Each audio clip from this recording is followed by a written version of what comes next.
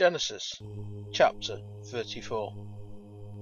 Dinah, the daughter of Leah, whom she bore to Jacob, went out to see the daughters of the land. Shechem, the son of Hamor the Hivite, the prince of the land, saw her. He took her, lay with her, and humbled her. His soul joined to Dinah, the daughter of Jacob, and he loved the young lady, spoke kindly to the young lady. Shechem spoke to his father, Hamor, saying, "Get me this young lady as a wife." Now Jacob heard that he had defiled Dinah, his daughter, and his sons were with his livestock in the field. Jacob held his peace until they came. Hamor, the father of Shechem, went out to Jacob to talk with him. The sons of Jacob came in from the field. When they heard it, the men were grieved, and they were very angry, because he had done folly in Israel, in line with Jacob's daughter. A thing ought not to be done. Hamor talked with them, saying, "The son of my son Shechem longs for your daughter. Please give her to him as a wife.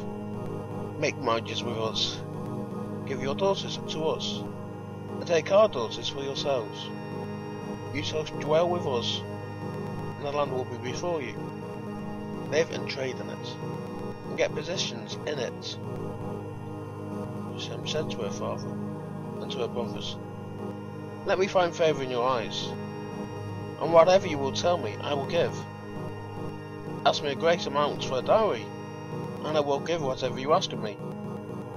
But give me a young lady as a wife." The sons of Jacob answered Shechem and Hamor, his father, with deceit, and spoke, because he had defiled Dinah, their sister, and said to them, "We can't do this thing, to give our sister to one who is uncircumcised, for that is a reproach to us. Only on this condition will we consent to you. If you will be as we are, that every male of you be circumcised, then we will give our daughters to you, or we will take your daughters to us, and we will dwell with you, and we will become one people. But if you will not listen to us to be circumcised, then we will take our sister, and we will be gone." Their words pleased Hamor and Shechem, Hamor's son. The young man didn't wait to do this thing, because he had delight in Jacob's daughter, and he was honoured above all the house of his father.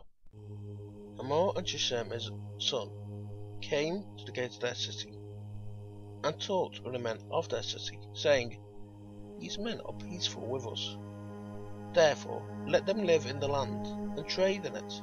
For behold, the land is large enough for them. Let us take their daughters to us for wives, and let us give them our daughters. Only on this condition will the men consent to us to live with us, to become one people.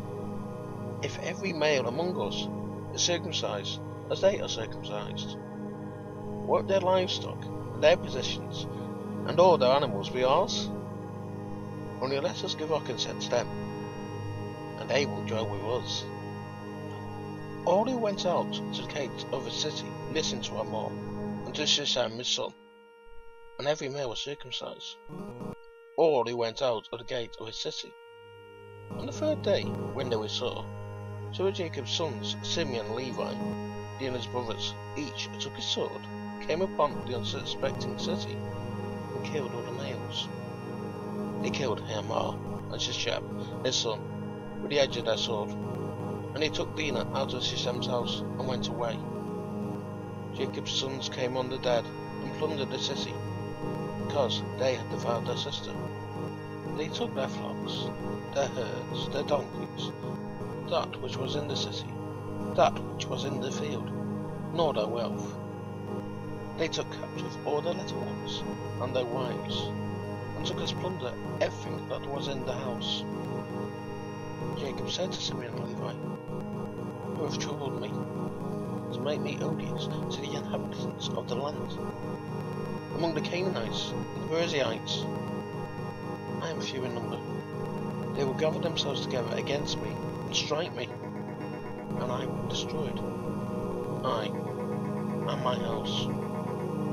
They said, "Should he deal with our sister as with a prostitute,